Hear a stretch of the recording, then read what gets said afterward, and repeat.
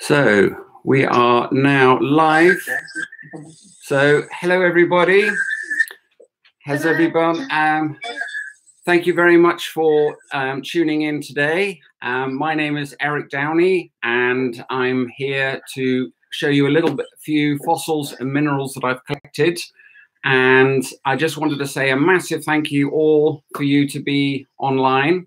And it's been very, very grateful for everybody to be online. And I've got some help today, and we have Sam. Can you say hello, Sam? Hi. Hi, Sam. Hi. And we got James and Alice. Can you say hello? Hi. Hello. And we've got Harry and James as well. So can you say hello, Harry and James? Hello. Hi. Thank you very much. And I don't know if you can remember, but last episode, my stylistic director, Harry, told me that I didn't look like a geologist. So I'm very sorry, about that. So this time I have made amends, and I've dressed up a little bit like a proper geologist, okay? Hopefully some of you have dressed up, but so anyway, we will get on. Now, guys, I need your help. What do you think is happening on Sunday? Easter. Easter. So what happens on Easter? Easter eggs. Easter eggs, right. Well, we're having an Eggstravaganza today, an Easter Eggstravaganza today. And the reason is they're going to be slightly different. They're not going to be chocolate Easter eggs. They're going to be geological Easter eggs. So I have got a number of geological Easter eggs that I'm going to be showing people, and hopefully some of you have got some as well, and we're going to do a bit of a show and tell. And this is one that I'm going to show, and I've got different sizes. This is called malachite, and it's a beautiful greeny color here, and it's all to do with copper. And so this one, and I've got a smaller one too. And yeah, they are absolutely beautiful. And you can actually put some acid on them, and then they can fizz just to prove that they've got some carbonate in there. So you can actually, they're very, very soft. But I'm going to sort of run through a couple of them. But this is one, and I know some of you guys have got them out there. So I will show you the next one is an egg called verdite. So Sam, I think you've got a verdite egg as well. And this is all the way from South Africa. And it's a very, very old stone. It's about 3.5 million years old. Okay. So it's really, really old. And so we have, it's actually used in sort of very African medicine, or sort of witch doctor medicine, and they used to grind it down and make magic powders out of this. So this is a great stone, but this is what it looks like when it's nicely polished, and it's got a rhino on here and it's got a bison on this one. But this is what it looks like in its natural state, and I actually quite like it in its natural state. It's also found very close to where gold is found in South Africa as well, in Africa. So this is a very, very famous thing. And what I forgot to say, that my grandmother and Sam's great-grandmother actually got us interested in eggs, and I've carried on collecting them. Yeah, so Sam's going to show me some of his eggs, and also Harry's got some eggs as well. So what egg have you got? Do you want to show me, Sam? Oh, I've got a rose quartz. Rose quartz one. Well, look, snap. So I've got a rose quartz one as well. So this is a great one, and this is like what's called a semi-precious stone, and it's beautiful. It's got a lovely rose sort of color to it, and it's made of quartz, and some you can make jewelry out of it, and it is absolutely beautiful. And I'm now going to show Harry. You've got one as well, haven't you? What one have you got? I've got my one with loads of different types of fossils in. Right. Is that like this one here? Is that like the fossil Yep. fossil egg one? Yes. That's a limestone, and it's what's known as a crinoidal limestone. And this was living in the sea as a coral reef. and then it died and then got covered up with sediments on top. And then they all died. And as you can see, there are some beautiful little crinoidal bits in there and lots of other little sea animals in there as well. And because I'm a bit of an expert, okay, that's my one joke of the day. This is actually a teacup, an egg cup. So I've got one that you might want to show us. Yeah, I've got an egg of verdite. A verdite, but we've shown the verdite one, haven't we? Yes, so that's the verdite one, but you've got another special one, haven't you? Tiger's eye. Tiger's eye. Well, that was well rehearsed, wasn't it? Because I've also got a tiger's eye one. And I love tiger's eye because it's really special. And that one, I think, yeah, it was either from my collection or from Granny's collection. I can't remember which. Yeah, from my collection. But also, I don't know if you can see, but I've got a tiger's eye ring as well because I absolutely love tiger's eye. So that is absolutely gorgeous. And you've got a nice stone as well. And this is another one that's like tiger's eye, but it's called hawk's eye. I don't know if you can see. What color do you think that is? Red. Red, yeah. So it's just a bit different from the brown, and this one is a lovely, beautiful red one. I think this one came from my gran as well, so that was very nice. Right, I think, Harry, you've got another one, haven't you, that you want to show me? Oh, okay, James is going to show me this one. Oh, yeah, I think, yeah, show me the camera. Yeah, show it to the camera. I think that is an onyx one. And I've got something similar to that. It's not quite the same, but for anyone else, they can see this is onyx. I'm not quite sure what that one is, but this is an onyx one as well. So I quite like that. All of the different lines that you can see in that. So that's quite gorgeous.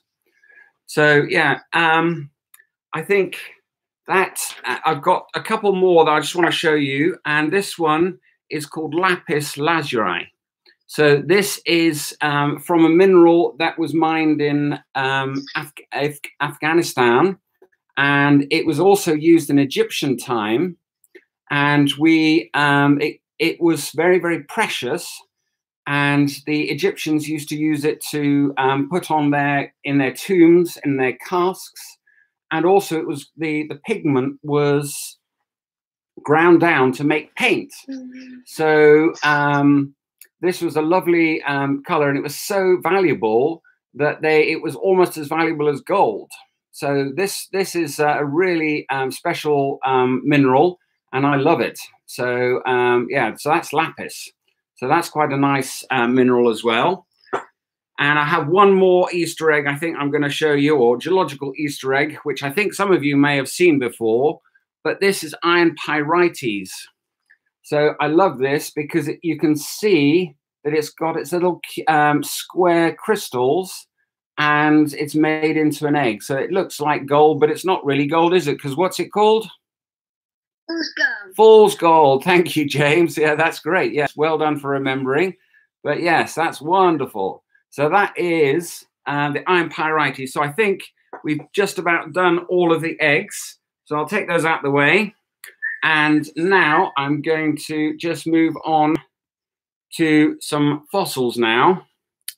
So remember last time we had a nice big ammonite. Well, this one is just to the north of the last one. The last one I showed you was from Swindon. This is just north of Swindon near Cirencester. And this is from the Oxford clay. And this one is 160 million years old. So it's really, really old. And I don't know if you can see, but you've got lovely little horns on here. Again, it lived in the sea in sort of tropical sort of conditions, rather like the sort of Caribbean as it is today. And the tentacles used to come out of the front and used to float up and down in the water like the ammonites and the nautiluses. But that is a lovely one as well. So that's a really special one for me. So I'll pop that one down there. I'm now gonna move on to land. And I don't know whether what do you think that looks like? What do you think that looks like? Does it look like a bit like wood? Yeah. So I think it looks a bit like wood to me. And if you look very, very closely, sorry? Is it look like wood? Yes, it is. Thank you, Sam. Yeah, that's brilliant. So well done. So this is fossilized wood. And if you look very, very closely, you can actually see the rings of each year that it grew. But this is about 20 million years old. So this is really old. Not obviously as old as some of the other fossils I've shown you, but it's still blooming old. And it looks like you can almost see the tree bark on there as well. So I like that one. And that's all lovely and polished on the front there. So that's nice. What we're going to show you now is we're now going to go to a volcanic rock now. So what James asked last time, and he mentioned this. I don't know if you remember what you called it, James. Obsidian. Obsidian. Very good. Well done, James. So this comes from a volcano, and the reason is it's like glass, is it's come out of a volcano really, really fast, and then it's been super cooled by either water or air, and it's not been able to form any crystal. So it's just like glass, and it's super sharp.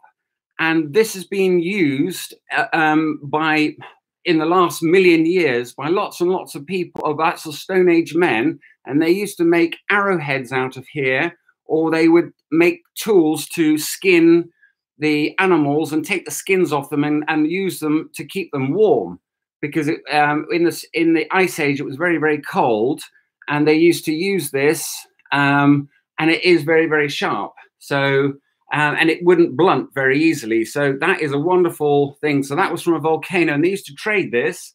And we've seen evidence that Stone Age man used to use this about 1.5 million years ago. So it's a great piece of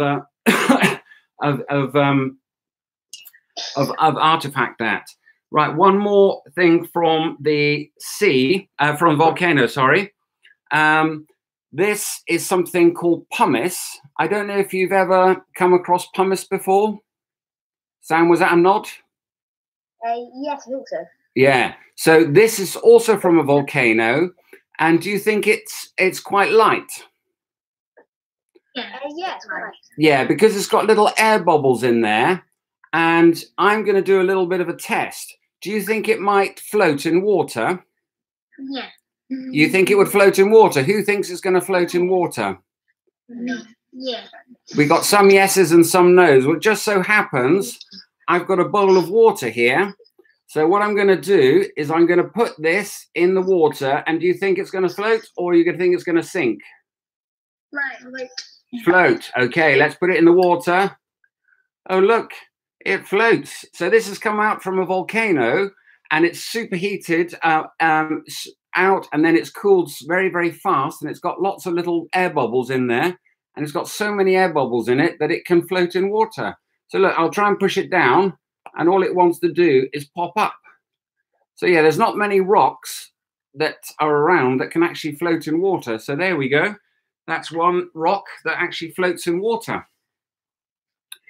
So now that we've been touched on a little bit of the water, I'm now going to show you another sea creature, and I don't know if anyone can see that. That is actually like a sea urchin. It's called a sand dollar, and you've got those lovely 5 petals, and that's where the animal would breathe through these little breathing holes in there. But they're all 5. They're all beautifully symmetrical, and the animal was full of bristles. And it used to roam around on the seabed, eating all the food and then eating it up from the underside there. So that's a sand dollar. And some people would say that these were actually used by mermaids to pay for things under the sea. Do you think that's true? No, I think that's a bit false. That's a bit silly, but that's what I found out anyway. So there we go. That's a sand dollar. And we're staying under the sea, a bit like this is a coral. This is a fossil coral called rugose. And this is quite a small one. But what we had was you've got some of these that used to grow up to about 1 meter tall. And these ones were actually 485 million years old. And the animal used to live inside here and had tentacles up here and used to sting like a sea anemone, used to sting the prey, and then the prey would sort of die and then get eaten by these little bits of coral. But these used to live for about 40 million years. So that's a long, long time, but at 485 million years ago. So a very, very long time. So that is that. And we're just now going to change direction, and we're going to come out of the sea and onto land. And I've just got another beautiful fossil here. Well, not fossil, this is a mineral, and this is called a geode. Can you see this beautiful bit in here? This is a lovely sort of agate geode, and it's got beautiful minerals in there. That's basically quartz, and you've got all of this nice change of color on here. So that's good. I've got one more thing. So I'm just going to, yeah, this one, this is from Cornwall, this one, and this is called galena. So I know that, Harry, you live a bit close to Cornwall, don't you? Mm-hmm. So this is lead ore, and this was mined, and in ancient Egypt times, because they didn't have sunglasses, they used to grind this down and then used to put it underneath their eyes to stop the glare from being in their eyes. So that was used a long time ago. It's unfortunately quite poisonous, so you don't really want to be doing that now. But this is lead ore. So, and it's very, very heavy actually. So yeah, that's quite a nice mineral. And I've got literally almost onto the last one now. And thanks to my friend Johnny Morris, he has told me that this fossil is a dinosaur bone, but it actually came from a fish. And it's been a bit eroded by the sea, but this was one of the spines, or the spine of the, so it could be an ichthyosaur or something, maybe a big fish like that. So that is a nice bone as well. So hopefully that's been a bit of fun, and